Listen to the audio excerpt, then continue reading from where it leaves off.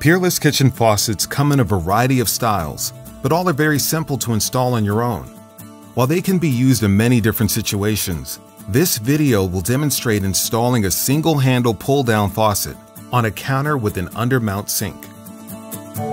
The installation may vary slightly depending on your situation, and whether you have previous holes will determine if you use an escutcheon to cover them. There are a few tools and supplies that you will need to install the faucet.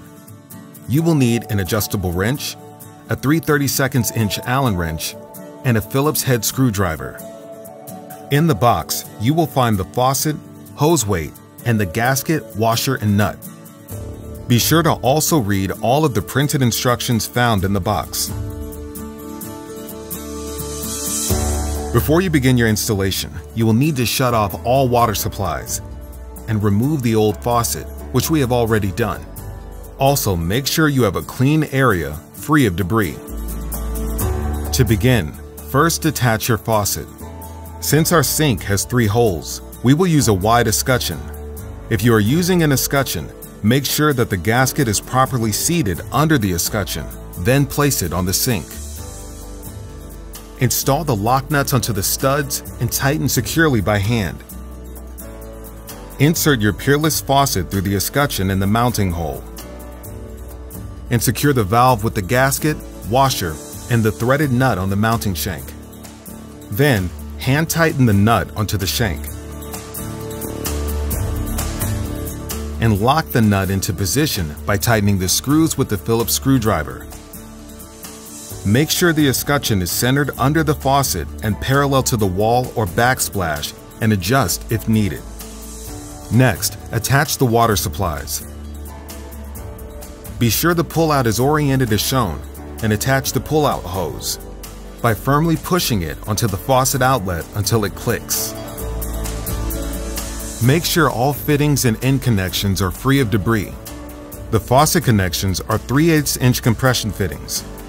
Secure the metal nut on the faucet supply hoses to the supply valve connection and hand tighten. Then tighten one additional revolution with the wrench.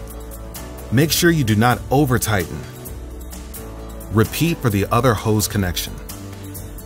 Make sure that the hose with the hot label is connected to the hot supply valve, and the other hose is connected to the cold supply valve.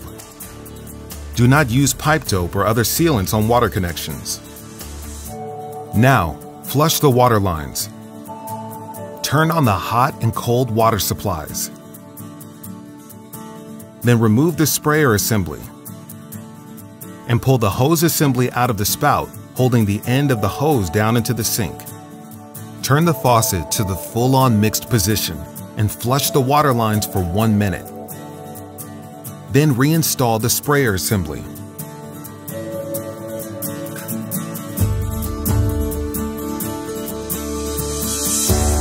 Attach the hose weight. Disassemble the hose weight by loosening the 2 screws. Press the hose weight to the hose assembly at least 14 inches from the hose fitting and retighten the screws. Adjust the hose weight for easier hose return, and make sure the copper inlet tubes do not interfere with the spray hose assembly. The hose assembly should pull freely through the spout hub. Check all connections for leaks. Last, install the soap dispenser. If you wish to install the soap dispenser, sold separately, insert the body assembly and pump through the selected hole in the sink and secure with the nut.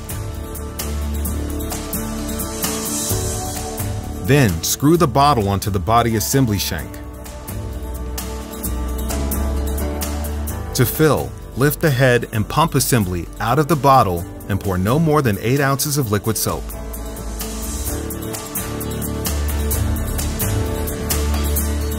Following all of these steps will ensure a proper and secure installation, allowing you to enjoy your Peerless faucet for years to come.